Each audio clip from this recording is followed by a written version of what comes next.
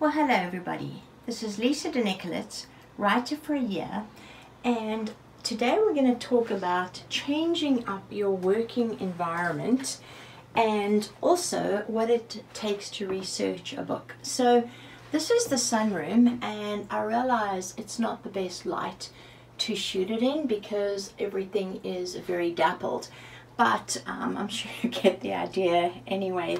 The sunroom has its own range of fabulous treasures, and it has a wonderful workstation which looks out onto the street, and we have one of our Barbie dolls and religious candles and, well, all sorts of things. Then we swing around. We've got a tiny little Apple Mac which apparently could work if someone could dedicate some time to it.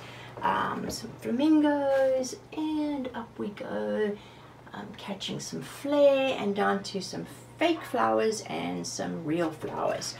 So swinging back to the workstation with enough speed to make one dizzy, the topic is research when it comes to preparing for a book, because actually it turns out that I do a lot more research than I had given myself credit for.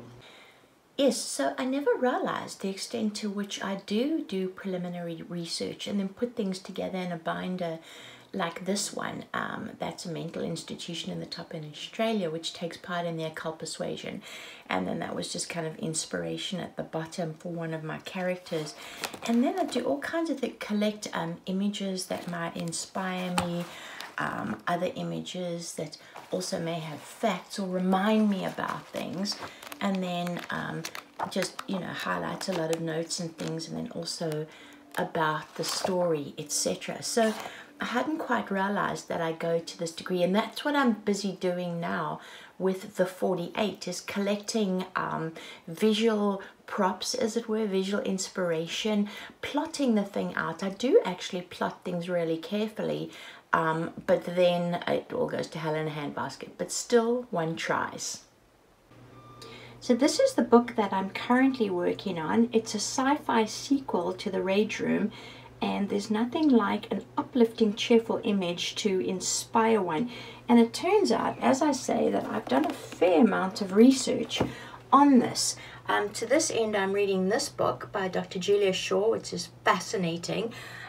This book I wanted to show you because I used it as a resource in the occult persuasion and the anarchist solution. Thank you, Elizabeth. It's a marvelous book. And then it's also important to read books of the ilk that you are writing, and so I'm currently reading this one, which is fantastic, a science fiction tome, and it's so nice and thick. I love it.